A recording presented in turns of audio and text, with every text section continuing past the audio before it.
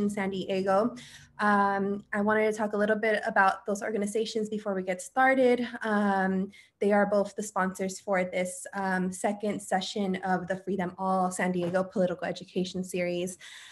First, I just want to welcome you all. Thank you for being here. We're really excited to hear from our panelists today, and also for your support in coming to our political education series. And if you came to our last one, thank you for coming back. So first off, the Freedom All San Diego Coalition is a coalition of organizations and activists, individuals as well, based in the San Diego-Tijuana region, who are committed to affirming migration as a human right. To achieve this, we are building towards a world without cages, border walls, armed enforcers, and institutions built upon a foundation of white supremacy. Our work starts with closing the Otay Mesa Detention Center and freeing them all. Now I want to talk a little bit about Detention Resistance, which is another collective, which is an abolitionist, non-institutional, autonomous collective who is organizing in accompaniment with migrants, refugees, and those who have been criminalized by the state. In Detention Resistance, we focus our work largely around Otay Mesa Detention Center, providing aid, but also working to close down the center itself. We have a lot of folks here on the panel today from the Detention Resistance Collective, and as well as volunteers. So our panelists, for today, just a little bit of the Zoom logistics is, this will be recorded. So we just wanted to let you know that we will be recording. However, it would be likely that your little square won't be recorded. What is going to be recorded is the main person. So for example, the person speaking, such as myself right now, is being recorded on only my frame. And the breakout rooms will not be recorded. So do not worry that once we go into the breakout rooms, those are not recorded.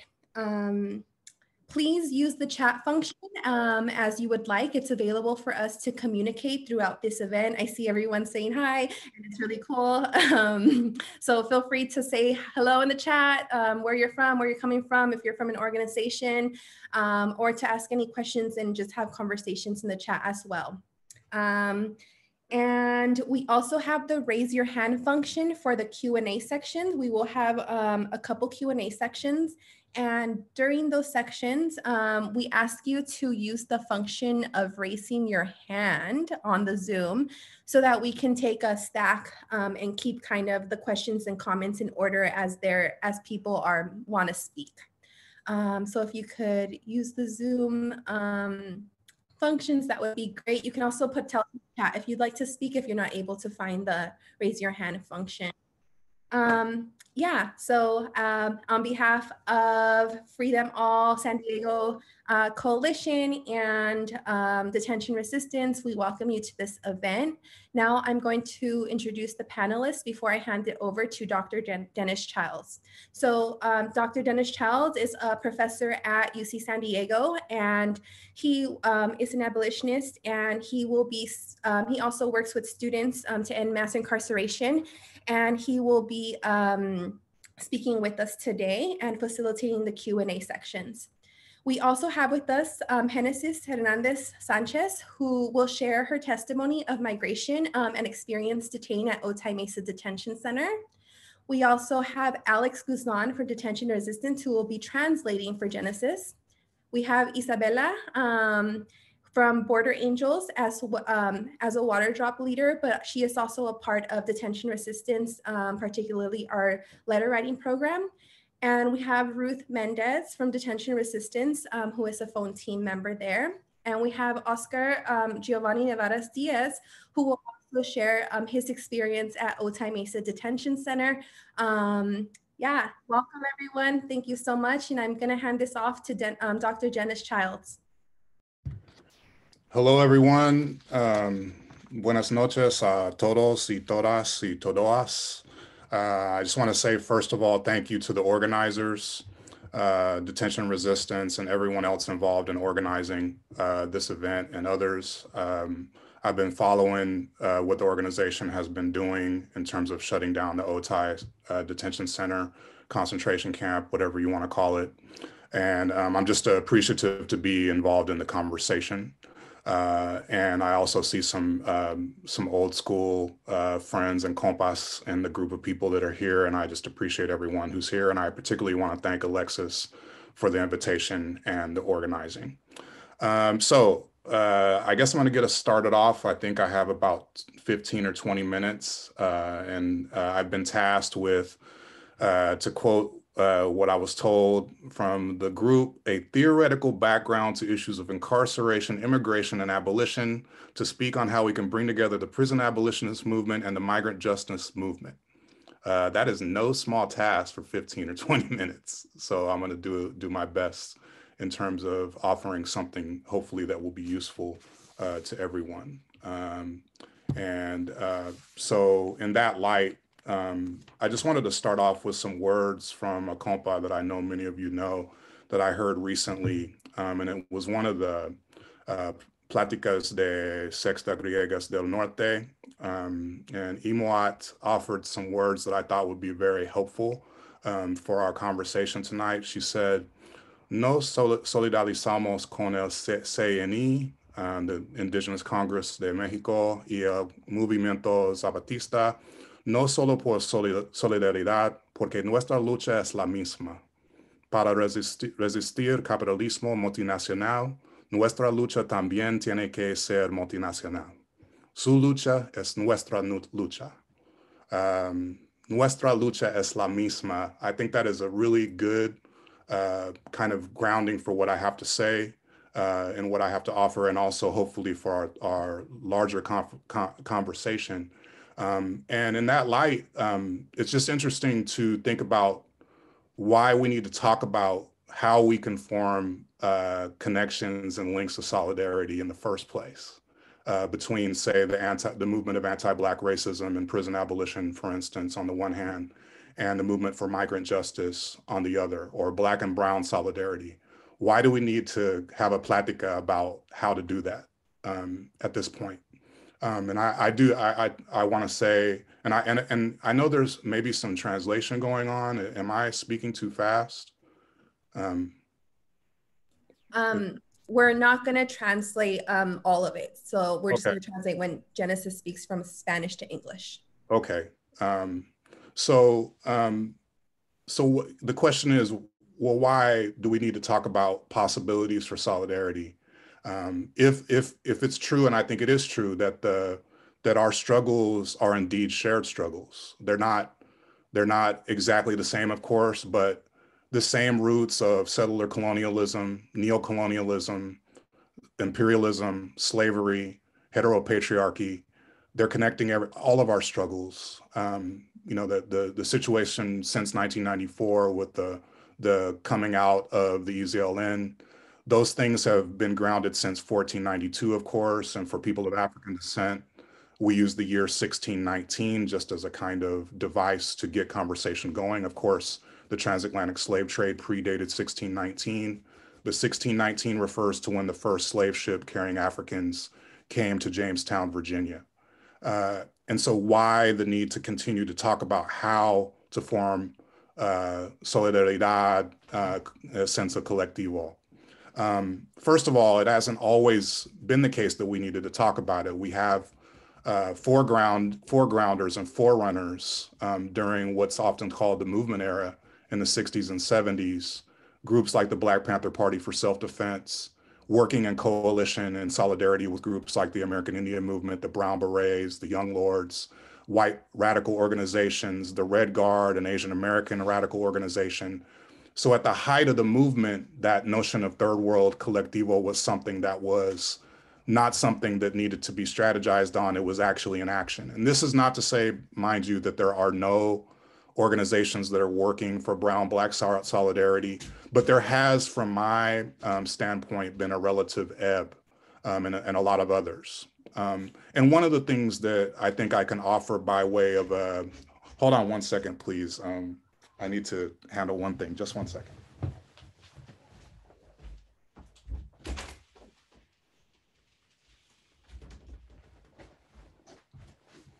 My dog was sleeping in this room, and apparently she didn't like my introduction here. So we do have a platform to go on with these organizations that I just named. And mind you, again, I'm not saying that there's no such thing as solidarity across these lines or these artificial lines. A lot of the people that are on this Zoom, I've worked with in this capacity over years. But I think we can all agree that there are some important lessons that we need to take from that movement era.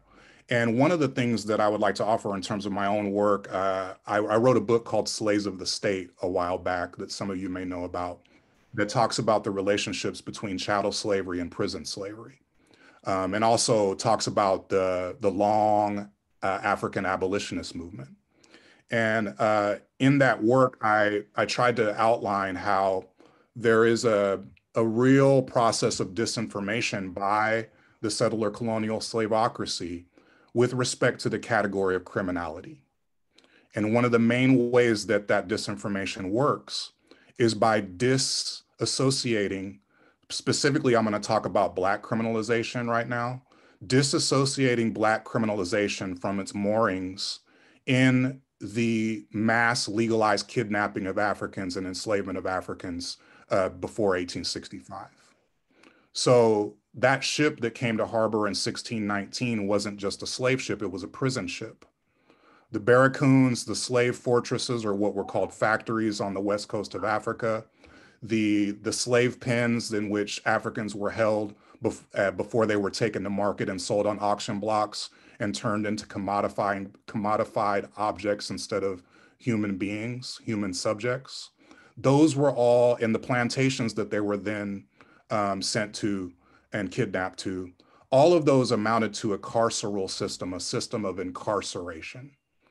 But even though that is, for a lot of us, and I'm basically quoting or paraphrasing the lead Black radical abolitionists, specifically in the writing capacity, like Assata Shakur, like George Jackson, like Angela Davis, like Robert King Wilkerson, like Sekou Odinga, and the list goes on and on from there, in saying that the current prison industrial complex is nothing if not an extension, a continuation of the original prison industrial complex called chattel slavery. So I think that that's really important for us to think about. And the reason why I describe this in the context of a campaign of misinformation is that when you look at the zillions of hours of coverage of so-called crime in the United States, you will find very little, if any, mention of what I just said for the last 8 or 10 minutes. And there is a will to disassociate, again, what's going on now from what went on back then, supposedly. So slavery is supposed to be like in the dinosaur age, a kind of prehistory. But those of you that have seen Ava DuVernay's film 13th know that even in the amendment to the US Constitution that supposedly outlawed slavery and supposedly allowed for the freedom of 4 million Africans in the US, there was an exception clause that allowed for African re-enslavement. And why was that exception clause written into that document of so-called liberation? That exception clause was written in there for very particular purposes, which was that the South needed to industrialize itself after all of the damages of the Civil War, putting in railroads, roads, mining. Also, the former plantations didn't become former plantations. Many of them today, for instance, in places like Louisiana, Mississippi, Arkansas, Black people labored in doing slave work in the same fields that our ancestors labored in, all going back to the 16th, 17th century. So this is so one of them is called Angola that I write about in Louisiana, which was a slave plantation that is now greater in size, 18,000 acres, than the island of Manhattan, that was converted into a state prison after so-called emancipation. And guess who got sent there to do the same kind of labor that they did before the passage of the 13th Amendment? Former slaves. So you had the birth of what was called prison slavery. So a recommodification of Black being. And this, if we take that as a starting point, and you look at the period between 1980 and 2000, where you had a 500% increase in the incarceration of people in the United States. to the point whereby the early 2000s, we had 2.3 million people incarcerated in the US. If you don't understand those origins that I just started talking about, then you will fall for the misinformation campaign that brands Black people as natural born criminals, quote unquote, gang members, thugs, welfare queens, and all the modes of demonization that have been put into play to rationalize a system of legal disappearance, legal kidnapping, organized torture, et cetera. And so if we want to talk about solidarity, we can start by talking about solidarity and conditions. The relationships between what we're seeing now in terms of the process of forced sterilization that migrant women have been dealing with, and the fact that forced sterilization has been a common carceral practice in the United States since its inception. Shackling women who happen to be pregnant to their beds while giving birth to babies. This is something that happened to Assata Shakur during her political imprisonment, by the way, and the birth of her baby Kikuya, who is now a grown woman. And this is something that happened to a lot of women all the way until very recently, that is shackled births, until it was finally outlawed as a practice along with forced sterilization.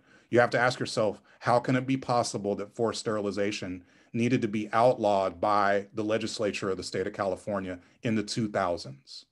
The fact of the matter is that's a rhetorical question, again, with groundings in the genocidal practices of slavery and the settler colonial occupation of this land that we're on. So again, the tendency is to read all these things as a part of history. But when you look at the situations faced by migrants, the killing not only of Black people in the streets, like, you know, Breonna Taylor, George Floyd, Tamir Rice. I mean, my dad was also murdered by police when I was 7 years old. A lot of my compas know that who are on here. In Tulsa, Oklahoma, in 1979, my father was shot in the back 5 times by a police officer, and there were no handheld cameras anywhere to record that.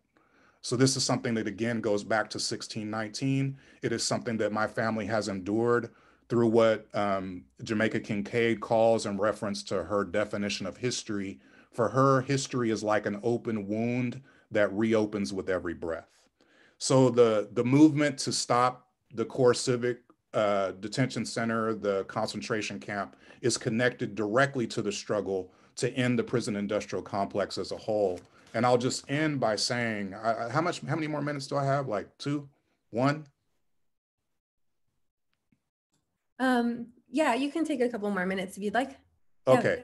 I just want to round this off somehow, because I have a lot to say, obviously. But the death of my father, I figured out the murder of my father at the hands of the state, in terms of the impunidad y criminalidad de Estado, is something, the criminality of the state terrorism is something that is collectively felt by people across borders. And that's something that I think that, you know, the words of the compa that I began with really points out.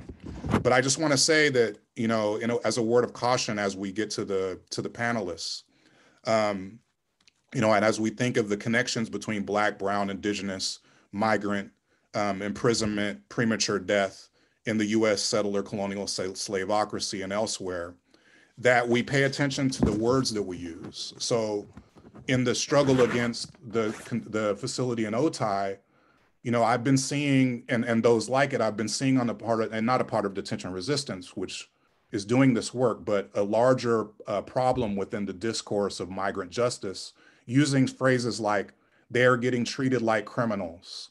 They are not criminals. Who is being described with the word criminal in those phrasings?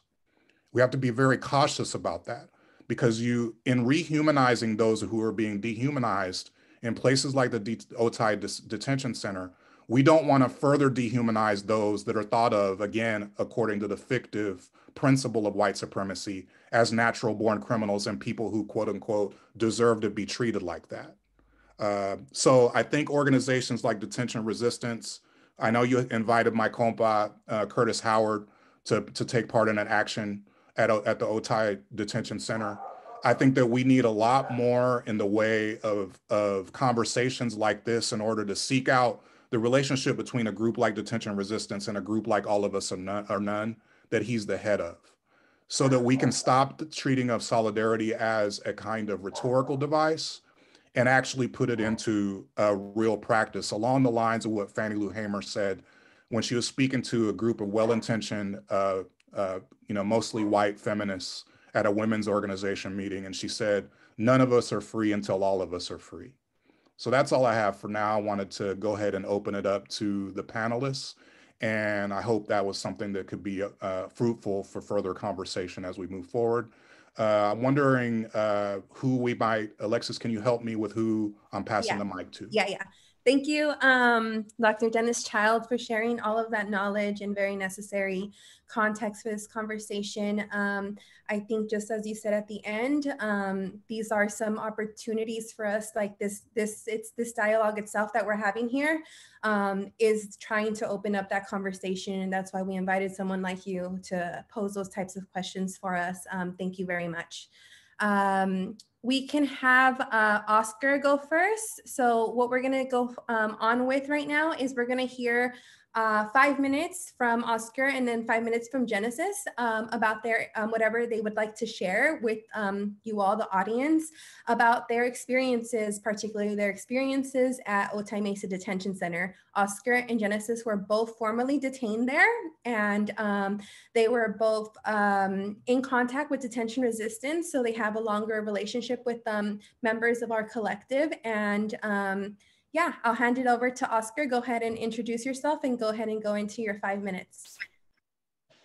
First of all, thank you guys very much for having me this evening. My name is Oscar Navarez. Mi nombre es Oscar Giovanni Navarez Diaz. I was just released from... Oscar, you're cutting off, so you might want to turn off the camera so that it won't. Mesa Detention Center on October, spending about 14 months fighting my convention against torture. Yes. Okay. Is that a little bit better? Yes, it's working better. Go ahead.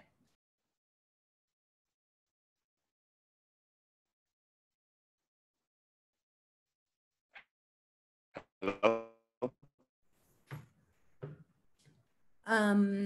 Hello?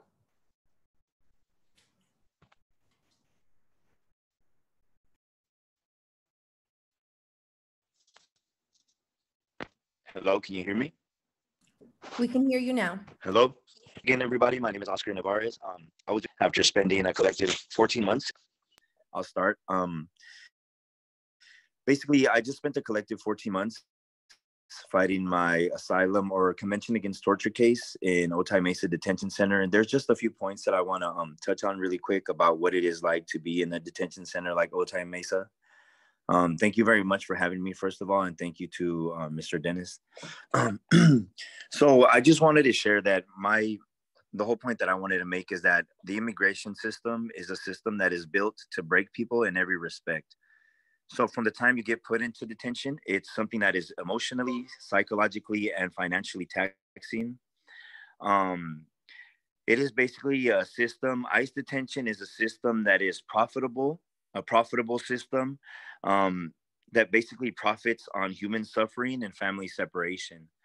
So it's a system that's built to basically make you lose from the very beginning. It's a system that's built to break you as an individual. It separates people from their families. It makes it so difficult because a lot of people in the detention center, first of all, there's a language barrier that a lot of people have to deal with. Secondly, something that a lot of people do not know, I believe, is that in detention, you do not get afforded an attorney to help you with your case. So the chances of you winning your case are actually very, very, very slim. It's like you're basically going up against a seasoned immigration, like government attorney, with you having no knowledge of immigration law. And like I said, it's something that's made to basically, ICE makes profit off detaining people in prolonged detention, where these people are mothers. These people they take mothers who are bringing their children, who are seeking help from this country, and they're they're trying to escape a situation which they're coming from in their home country. And instead of giving them help, they make it as hard as possible for them to have a fighting chance to win their case. So what ICE does is the immigration system is built to where if you don't have the money to get an attorney, you have to fight your case on your own. All the meanwhile, you are not having any kind of income, you're separated from your family, and it's very hard for you to get in touch with the outside world. I think that what organizations like Detention Resistance do is something that you can't really put a price on. It's actually priceless. It's invaluable to all the people who are in there, because before I met the people from Detention Resistance, I felt like I was in detention completely alone. I felt like nobody cared, basically. Then somebody told me about this place that I can call, and I began speaking to people like Ruth Mendez, like Alexa Guzman, like Imoat and Roberto, and all of these compas who I've gotten close to over this time that I was in there. They do so much for people that are detained or incarcerated, you could say, because it's not really a detention center. They call it a detention center, but it feels more like a concentration camp, because they treat you worse than as if you were a prisoner.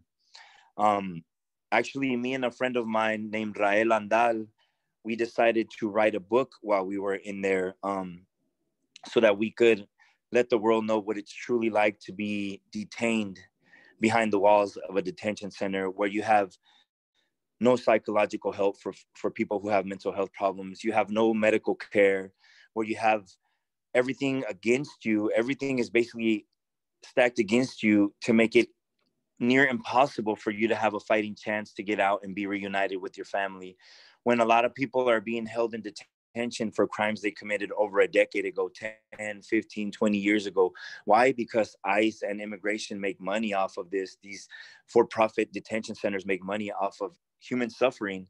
And I just think that the whole point of the book is we wanted people to be able to read it, and eventually we feel as if one person can be helped to be released from detention, if one person who is maybe not part of an organization right now, or who is not doing something to help, hears this, or people who are listening now even, we need, I guess, more people to step up and be part of the movement of trying to help people in this situation, in these situations of being detained.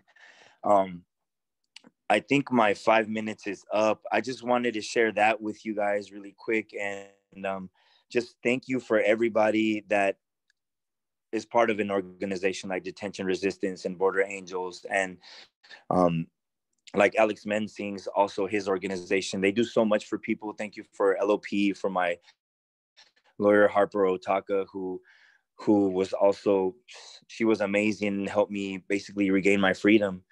Without people like you guys, I would probably still be in there. So we need more people to step up. And I guess this is what this is all about. Thank you guys very, very much for having me and for your time. I appreciate you, and God bless. Thank you, Oscar, for sharing your testimony. We'll be hearing a lot more from Oscar as well in the Q&A sections, and there's some follow-up questions we're also going to have. But thank you for sharing a little bit about your experience, as well as the conditions inside and what goes on inside. I'm going to now hand it off to Genesis.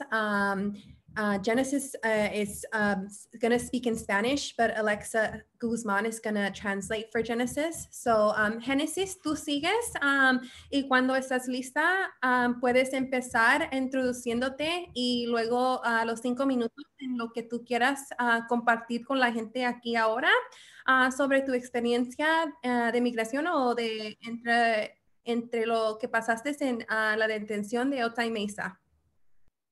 Ok, buenas noches a todos. Mi nombre es Génesis. Pues yo soy lo que pasé dentro de una detención por ser inmigrante, por alzar la voz, por alzar la voz, por no quedarme callada, por no contagiarme de COVID. Estuve 7 meses en prisión. y después de ahí de alzar la voz por lo del COVID, me metieron un mes al hoyo por no contagiarme del COVID para hablar todo por lo de cómo nos tratan dentro de una prisión. Y pues yo creo que es muy feo cómo nos tratan. Y pues... Si me permites, vamos a dejar que Alexa traduce eso y luego sigues. Okay. Okay, so Hernandez said, good evening, everyone. My name is Hernandez. I just want to share what happens inside for being an immigrant, for speaking up, for not staying quiet, for not getting COVID. I was 7 months in prison, and I was sent 1 month to solitary confinement for speaking up as retaliation. And I believe it's very awful the way in which they treat us inside. Okay, síguele, Genesis. Y por ser una mujer trans, estuve con 285 hombres alrededor mío, y pues yo creo que no es justo el cómo nos tratan dentro de una detención, el cómo nos hacen, cómo nos discriminan, seas lo que seas, seas mujer, seas hombre, seas madre de familia, seas lo que seas, el trato es diferente es igual, perdón, para todos.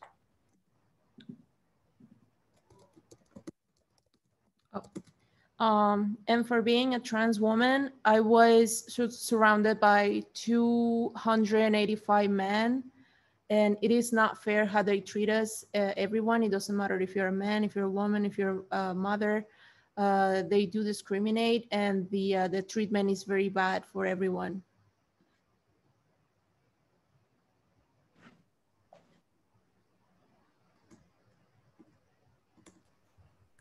¿Puedes seguir, Jen? Y creo que no es justo el cómo nos tratan porque no nos merecemos eso. Se supone que somos, emigrar no es un delito. Emigrar pues es para luchar y sobrevivir en varios países donde no hay trabajo, donde no hay, por eso emigramos a esta ciudad, ciudad de Estados Unidos, para luchar y para salir adelante y pues para darle un futuro a nuestros hijos. Okay, y no somos unas personas que venimos a hacer daño o que venimos a causar un problema, venimos a trabajar para sobrevivir, o por personas que hemos pasado por delincuencia en México. Yo soy mexicana y pues que he pasado delincuencia y por mi vida emigré acá, y pues cómo me tratan dentro de la detención no se lo merece a nadie, porque somos humanos. Sentimos, sea lo que seas, religión que tú quieras, somos humanos y pues sentimos, pero no es justo que nos traten como nos tratan dentro de una prisión cuando te arrestan. Alexis. Sí, está bien. ¿Quieres que traduce, Alex? Uh-huh. It is not fair the way in which they treat us. To immigrate is not a crime. We just do it to survive, to feed our kids. We are fighting, we migrate. We don't come here to harm anyone or cause any sort of problem. We are here to work. I'm a Mexican, and I had to flee my country because of problems with the law. And it is not fair how they are treating us inside the detention center. Y pues yo creo que yo, si tuviera un poder para poder no hacer algo, porque el cómo nos tratan, yo creo que a nadie se lo merece, a nadie es para estar ahí. Somos personas, y pues yo creo que, en mi opinión, yo diría que lucharemos para cerrar esas detenciones para personas e inmigrantes que venimos a luchar y a sobrevivir, y no quedarnos abajo, morir en la pobreza o quedarnos sin qué comer. Por eso emigramos, y esa es una opinión para las personas que me están viendo. Yo lucharía y voy a luchar porque esto es lo que yo quiero, cerrar todas estas detenciones, el cómo nos tratan.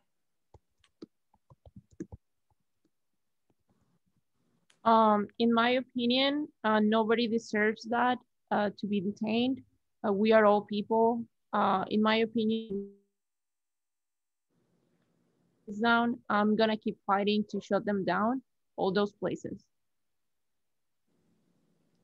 Sí, y aparte de todo el trato, el cómo la comida que nos dan, el cómo nos tratan, no poder comer sopa al Maruchan todos los días, comer sardina todos los días, estar dentro de una detención donde no puedes ver a tu familia, donde no puedes hablar con tu familia, donde tu familia no sabe de ti, y si le llamas puedes 10 minutos, 15 minutos, o sea, no es justo de cómo nos tratan, porque venimos a un país a luchar y a demostrar quiénes somos, porque sea lo que sea, no nos vamos a quedar callados por nada del mundo y por nadie del mundo, y vamos a luchar, y por esto vamos a ir más para cerrar esas detenciones.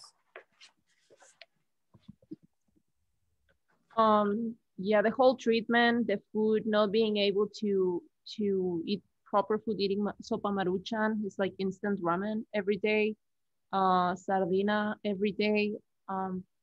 You are not able to speak or see your family. If you call them, it's only for 10 minutes. We come to a place to fight, to show who we are, and we are not gonna stay quiet. And that's why I think it's important to keep fighting to shut these places down. Sí, y aparte de eso, la comida, el tomar agua de la llave del mismo excusado casi, porque pues es la misma agua donde va. Entonces también no es justo como el trato de eso, de la comida, cuando estás en la hielera, las mentadas hieleras, 15 días, 20 días te avientas ahí sufriendo un frío que a nadie se lo deseo, con una cobija de plástico, realmente es de plástico. Cuando yo decía, yo no lo creía y lo viví, y es una cobija de plástico, está sentada por 24 horas en el suelo o en una banca de fierro, y no es justo eso tampoco, de verdad. Yeah, also we were drinking water from the, like pretty much the same water that they use for the toilets. They put us, before they send them there to the detention center, they put us in the hielera, which is a cold room, for 15 to 20 days with only a plastic blanket. And they force them to be sitting down for 24 hours on the ground or on a bench, which is made out of metal. Génesis, te queda como 1 minuto y medio de hablar, y quería decir si querías hablar sobre un poco de la huelga de hambre y por qué lo hicieron, o de los niños en detención, lo que tú quieras. Pues la huelga de hambre, bueno, es un poquito de largo, pero para no hacerlo tan largo, la huelga de hambre salió por mí, por otros compañeros, y pues al último me sacaron por ser como la líder del tanque, por hacer huelga de hambre, porque no nos hacían caso. Había muchos contagiados en el tanque, 54 contagiados cuando nos dijeron en nuestro tanque. Después yo les dije a mis compañeros que no nos teníamos que quedar callados, porque pues nadie nos escuchaba más que las organizaciones, y si no fuera por ellos yo creo que yo no estuviera aquí, porque pues sí me apoyaron mucho. Y la huelga de hambre se hizo por lo del COVID y por no hacernos caso. De hecho, yo duré en el hoyo 48 horas sin beber, sin comer algo, y pues la comida que me daban pues era un pan y un pedazo de bolonia y unas semillas, y esto. Entonces por eso hicimos huelga de hambre, porque por lo del COVID, y pues por eso salí. Y pues cuando salí, pues no salí salí bajo palabra, pero con un grillete en mi pie. Y pues por lo de los niños también, de verdad, no es justo. O sea, me imagino cómo nos tratan a nosotros. Si somos grandes, podemos defendernos, podemos decir algo, pero ahora un niño, si nosotros nos desesperamos, Ahora me imagino un niño de brazos de meses, un niño hiperactivo. Si nosotros nos desesperamos, me imagino un niño, eso no es justo tampoco. Y de verdad, lucharé por poder cerrar esas detenciones de los niños, porque hay niños que ahorita salen en las noticias que no, hay niños que no encuentran a sus padres por culpa de esto. O sea, no es justo eso tampoco, de verdad, que se haga prisión para los niños. Los niños no tienen la culpa, no, los niños no saben que los padres lo traen acá para ser alguien en su futuro, para no vivir lo mismo que ellos. Entonces son niños y la verdad no se merecen eso.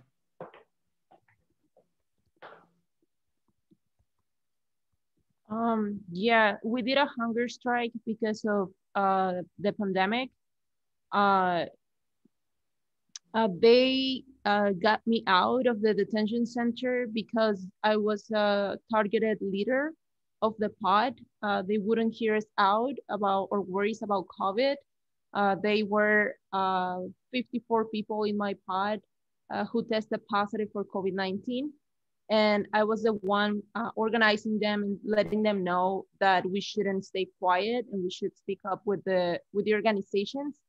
And because of that, I got some retaliation. They punished me. They sent me to solitary confinement. Everything I was given to eat was a piece of bread and a piece of bologna with some seeds. And I believe that thanks to that is why I was able to get out under word. I don't know exactly how to translate that, with an ankle monitor. And I also want to speak up about the kids in detention centers. I just want to say I can't imagine how they are treating them. If us as adults, we get desperate, I can't imagine kids that are, some of them are months old.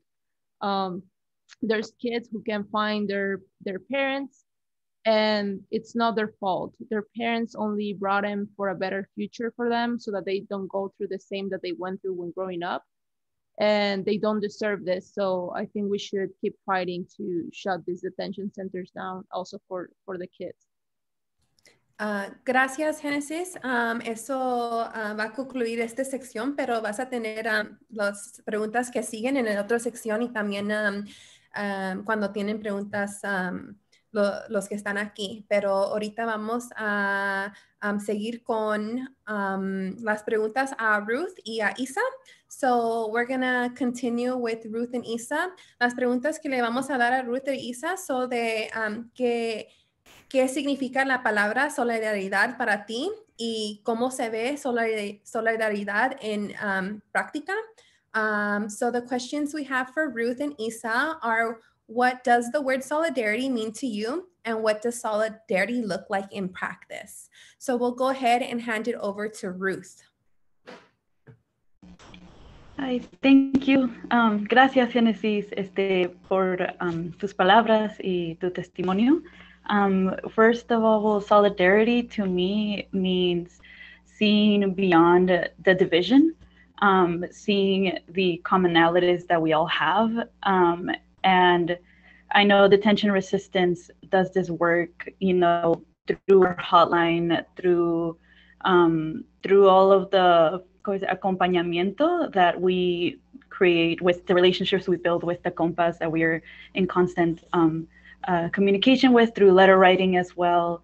And that is just like what that means to me. From the beginning, as Oscar mentioned in his testimony, we know that like ICE and CCA and prisons and all these places isolate. That is the way they break people down. So in many ways, all of our relationships with compañeros, of listening to how their day was, or things like that, that all of those relationships are a form of resistance. So for me, that is what that's just to answer. But we're really putting into practice, when we go and protest, or just when we speak and say, no están solos, like you are not alone. I know I'm with Detention Resistance mainly on the phone line. So that for me has been a way to really verbally let them know that they're not alone, or compas, and that there's a whole community even behind them and with them through their journey. And yeah, that's it for me. Thank you, Ruth. Thank you for all the work that you do all day, every day, answering phone calls and doing everything that you do that no one knows.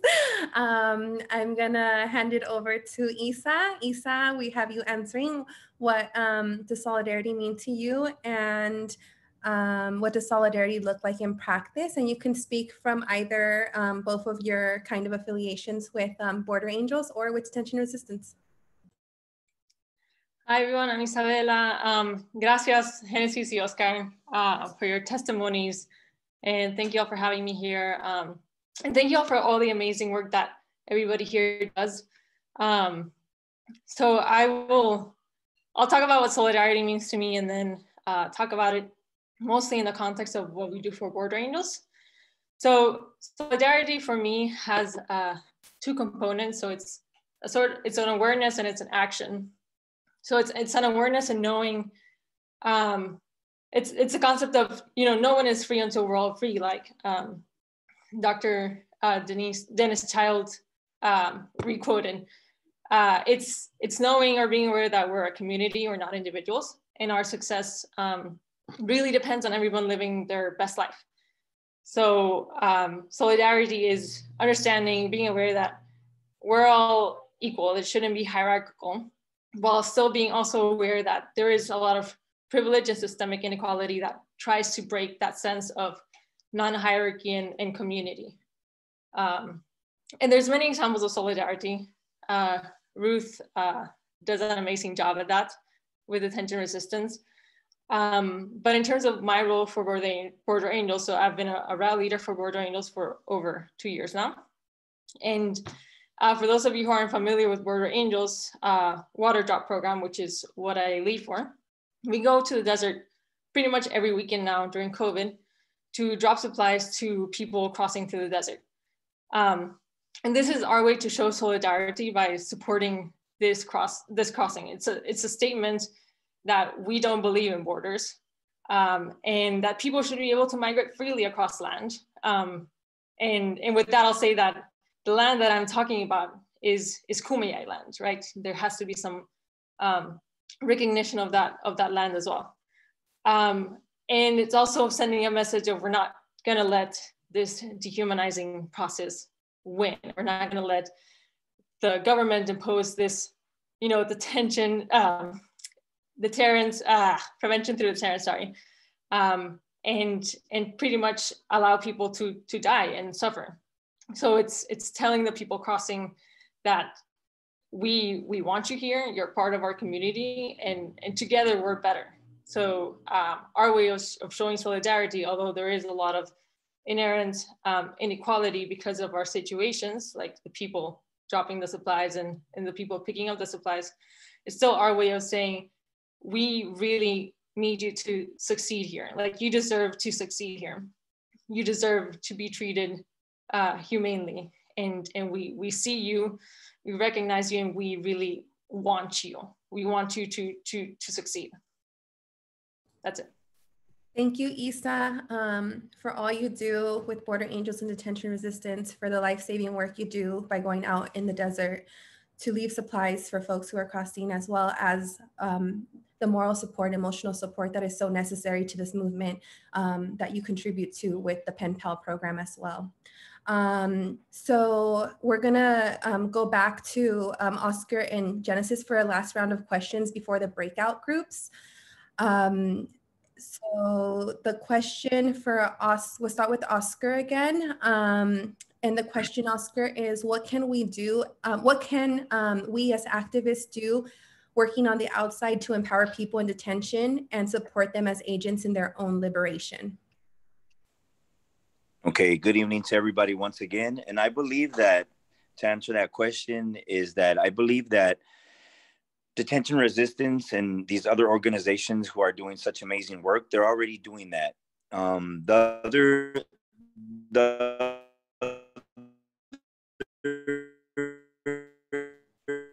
Oscar, I think you should try turning off the camera again so we can hear you better.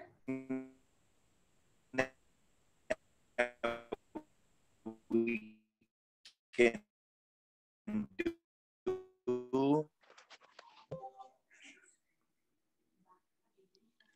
Hello, can you hear me? Okay. Good evening to everybody once again. Sorry about that. I'm having difficulties over here. But I believe that what we can do out here to help people in detention is exactly what Detention Resistance and these other organizations are doing. I just want to talk about something real quick that they helped me do while I was in detention. So, Senor Carlos Escobar Mejia, whom we all know his story, I believe, he was in our unit. So he was our friend. I got to live side by side with him. We spoke to him every day.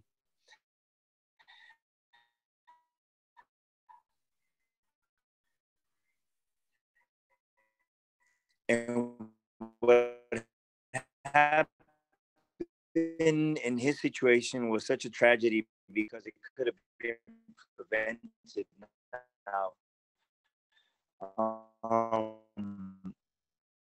The work that Detention Resistance does is because when this happened, I had 46 of signed that letter. And that letter was sent out to this organization lawsuit against Core Civic at this moment. What happened to him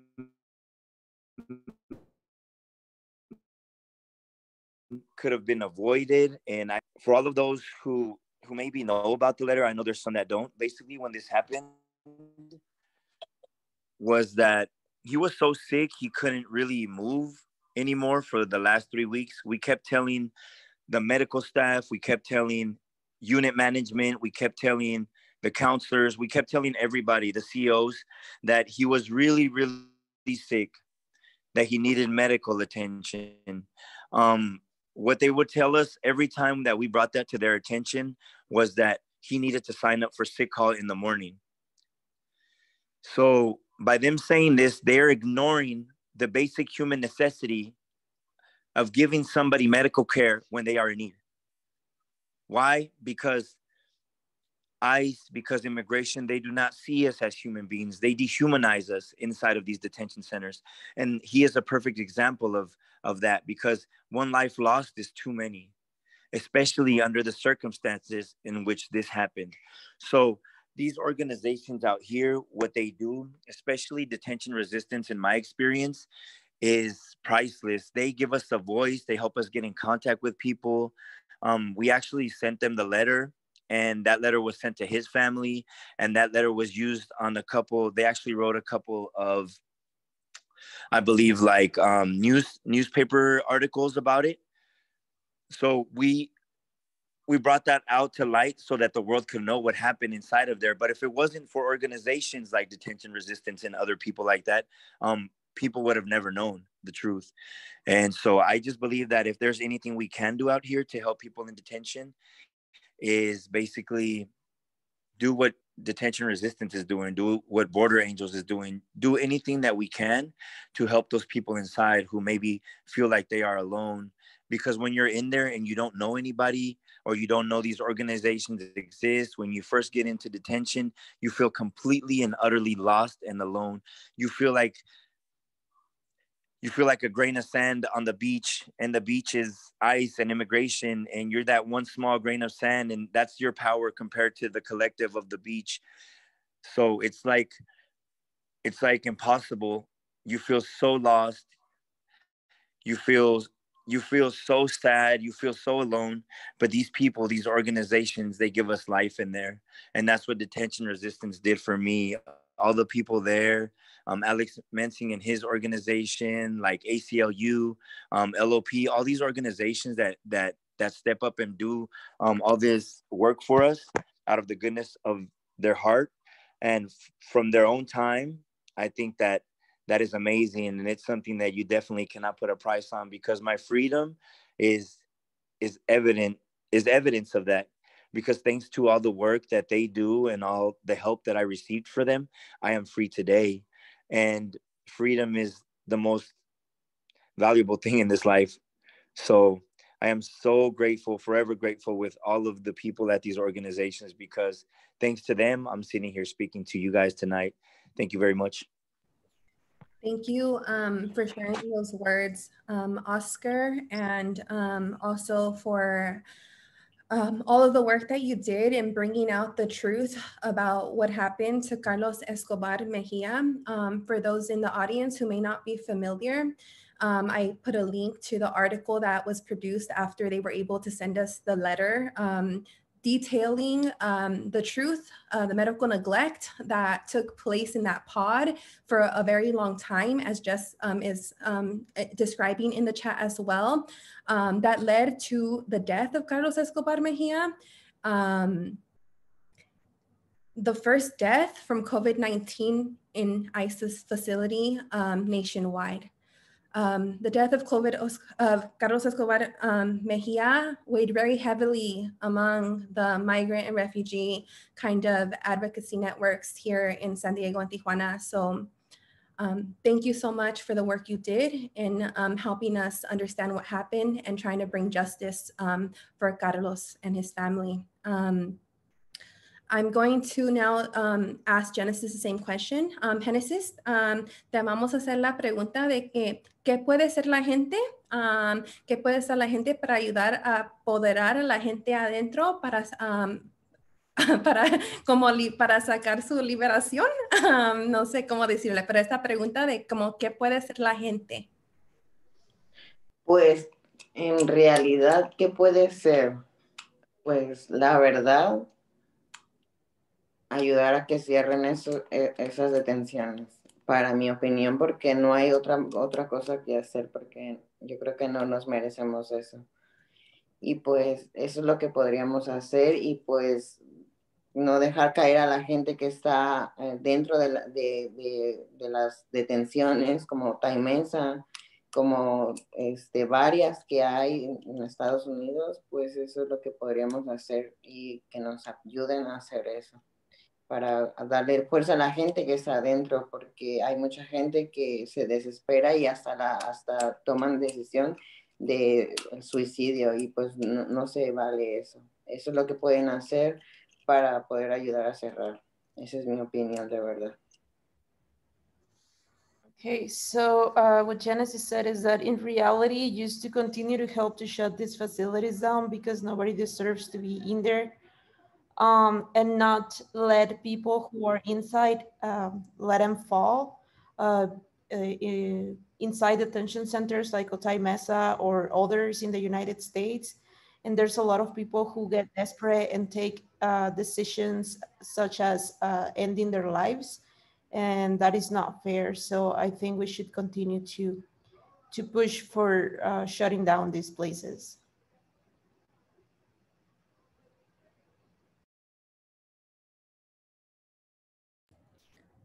Génesis, ¿tenías más comentarios o eso es suficiente para esa pregunta? Pues otro comentario que también me gustaría decirles, que también se dieran como las oportunidades de, bueno, yo sé que no es fácil decir que cierren, pero a las personas transgénero, o sea, personas de la comunidad, también es muy importante, porque como a mí, a otra compañera, nos metieron con hombres, y pues somos chicas trans, y se supone que tenemos que estar con las mujeres, pero eso también es lo que me gustaría que hagan, para que si hay personas, no suframos el acoso, porque yo fui acosada muchas veces dentro de la detención. Por eso también me gustaría, para que si nos ayudan a acomodar eso por la comunidad LGBT,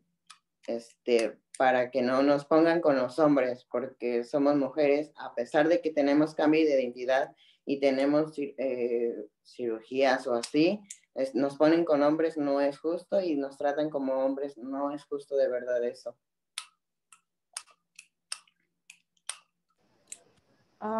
Yeah, I would also like to add for you all to help us with the so that there's more opportunities for people from the LGBT community. For example, I'm a trans woman, and myself and other trans women were sent to pods with all men, and I suffered a lot of harassment because of it. And that is not fair. We should be put with the rest of the women, not with men. And so, yeah, I also would like to ask for more advocacy for people from our community. Muchas gracias, Genesis, por compartir esos comentarios y específicamente la experiencia de como una mujer trans. Sí, muchas gracias por como decirnos de las experiencias y cómo es y lo que debería de cambiar, pues debería de, como dices, cerrar, ¿verdad? El centro, pero también respetar las identidades de la gente. Claro. Sí, gracias. Creo que ahora I said thank you, Genesis, for speaking about your experience, but more specifically also to the experience of trans women in detention. And like Genesis said, what should happen is these centers should be shut down, but also that the identities of people need to be respected. So now at this point, we are going to transition to the breakout rooms.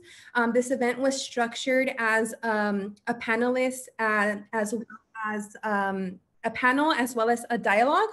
Este evento es para escuchar de la gente de ustedes, pero también para hablar con la gente aquí.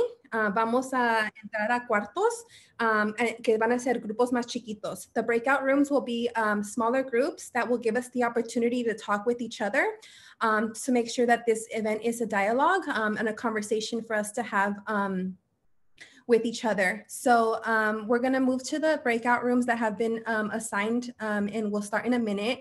But I did wanna let you all know what the question is that you'll be discussing in the breakout room. Your breakout room will have a discussion leader. And the discussion leader is from Free Them All Coalition San Diego. So they will be the ones facilitating. So once you get into your breakout room, we'd love to hear from you. And then we're gonna come back from the breakout rooms in 15 to 20 minutes. And we're gonna end with a 30-minute Q&A, questions and answers. Vamos a ir a los breakout rooms para platicar un poco más en grupos más chiquitos, pero luego vamos a regresar a este grupo grande para que la gente pueda hacer preguntas a ustedes que compartieron con nosotros ahora. Okay? Fatima, if you'd like to start the breakout rooms, I think it's good. So you click